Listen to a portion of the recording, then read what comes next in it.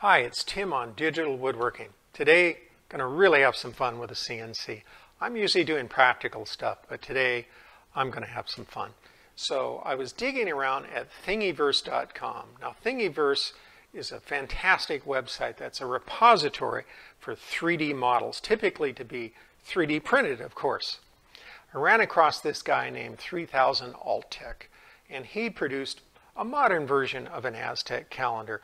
In this case, the calendar is a whole collection of all the great Star Wars characters and the ships and all kinds of things. He created a really terrific drawing. You can see it over here on the screen. So what I did was I downloaded his model, and what I did is I laser cut using a Dremel LC40 laser printer to make these really terrific coasters. I've given a couple of those away. And I thought it wouldn't be great to make a large one, and I had just the excuse.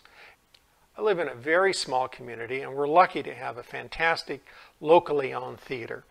And I thought it'd be great to make a large Aztec calendar for the theater's lobby. And so I figured out a way to make it 2 feet in diameter. And what I did was I V-carved this. Now, I'm not going to get into too many specifics about this V-carving operation.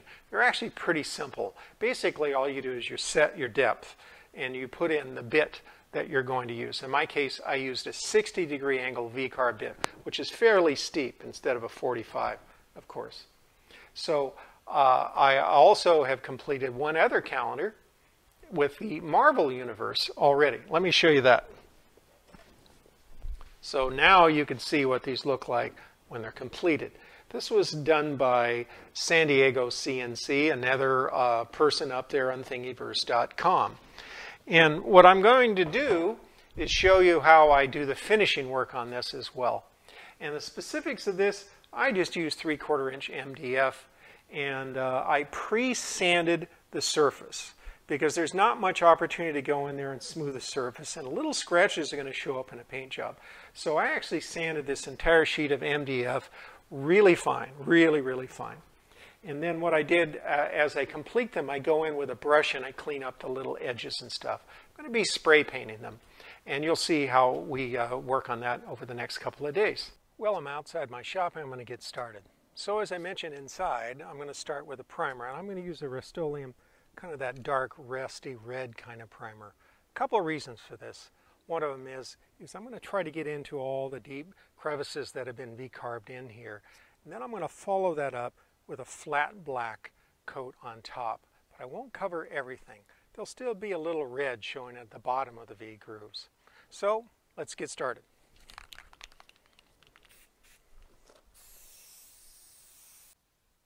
The base paint layer on the Aztec style calendar is now complete.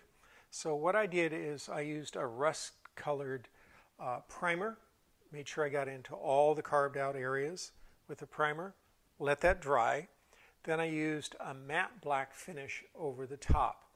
Now when I put the matte black on, I didn't want to get too thick because there's some very fine details in these plaques.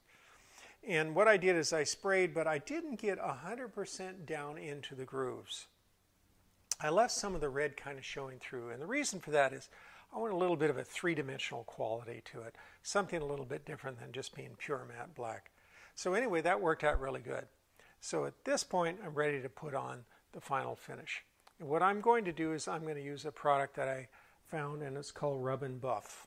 And what it is, it's a metallic wax finish. And it's a pretty amazing product. There's a ton of videos on YouTube about it. But what attracted me was some of the cosplay people were just doing amazing things with it. So for the Star Wars plaque, I'm going to put down a silver leaf finish over the top. And for the Marvel version of this, I'm going to put down an antique gold finish. But it turns out there's going to be yet another project. The gentleman who came up with a Marvel calendar, he's also working on a DC Comics calendar, so I'll probably end up doing all three. And I'll do both of those in the gold. So this stuff is so efficient, it's just amazing. It just takes the tiniest bit. So earlier I had done some testing with it. I started off with a carved out area here and gave me a chance to play with it and come up with some different techniques that I'll use for this project. But essentially what I'm going to do is I'm going to put down a slightly thin version of the finish on the top surfaces only of this plaque. And to apply it, I'm going to actually use kind of a rough ribbed t-shirt material. And I'm going to put on the very thin coat, and then I'm going to actually use a slightly more pure coat to highlight it. And to thin it out, I'm going to use, well, this is an old trick, is I'm going to use the bottom of a Coke can. And I'm going to put a tiny bit of this finish in the Coke can and just a couple of drops of mineral spirits. And then I'm going to mix that up, and then I'm going to rub that into the top surface. Again, making sure that I don't get down into the grooves. I just want the top surface to be covered with this. And I found from my previous experience, I made one of these before. I did a test one. I gave it to my brother-in-law. It took about an hour to actually get everything all covered just right. And I suspect it'll take just about that much time this time as well. So I'm ready to get started, and here we go. Okay, well, to get started, as I mentioned, this is the product I'm using. It's called Rub and Buff.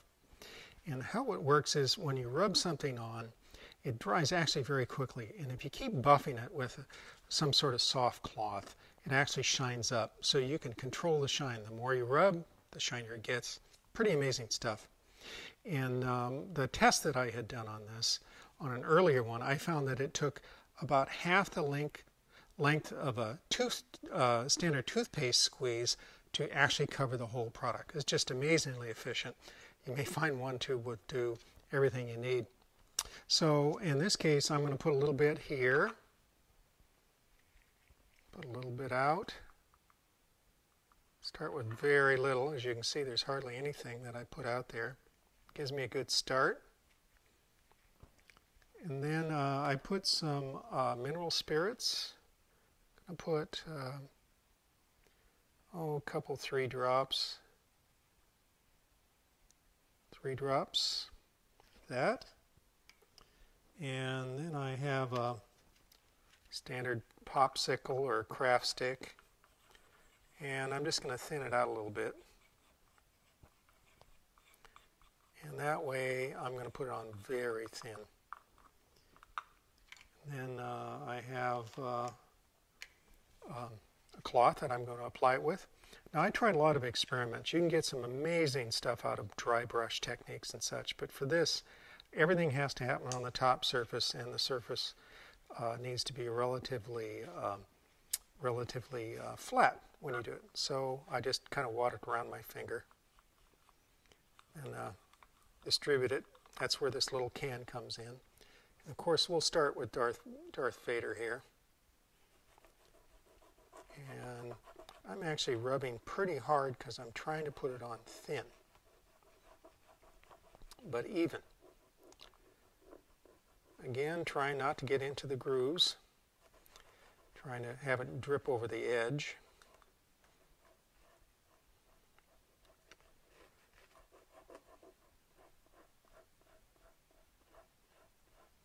Just trying to be very even about it. Again, I'm going to be coming back to bring up some highlights with a little thicker iteration of it. As you can see, if you're not careful, it kind of builds up in some areas. So, trying to make sure everything's even. And again, from my previous experience, I found that you need to go back in and kind of even things out, which I will. So you can kind of see that area is kind of coming together. And if you look below here along the edges here, you can see a little bit of a reddish showing in here. Well, that's the primer. And again, I was deliberate about that. I actually let some of that show through. It'll help build up a little sense of depth. Well, I'm going to get back to work on this and show you what it looks like when I'm almost done. Well, the finishing is complete. As I mentioned earlier, I did the Star Wars shield in silver. Here it is here. And the Marvel version, this is really an Aztec Calendar style, and in gold. And as mentioned earlier in my process, what I did is I thinned out the material so it allowed me to get a little bit of graduation of color. And also, as I mentioned earlier, I put down a base coat. I spray painted a base coat of a rust-colored primer, and then on top of that, flat black, but I didn't get 100% down in the grooves. It does actually kind of bring up a little bit of depth. There are links below that'll take you to the drawings for each of these different Aztec style calendars. They both go to Thingiverse.com. Now note that most of the files on Thingiverse.com are what are referred to as STL files. These are three-dimensional surface kind of files. This works for 3D printing.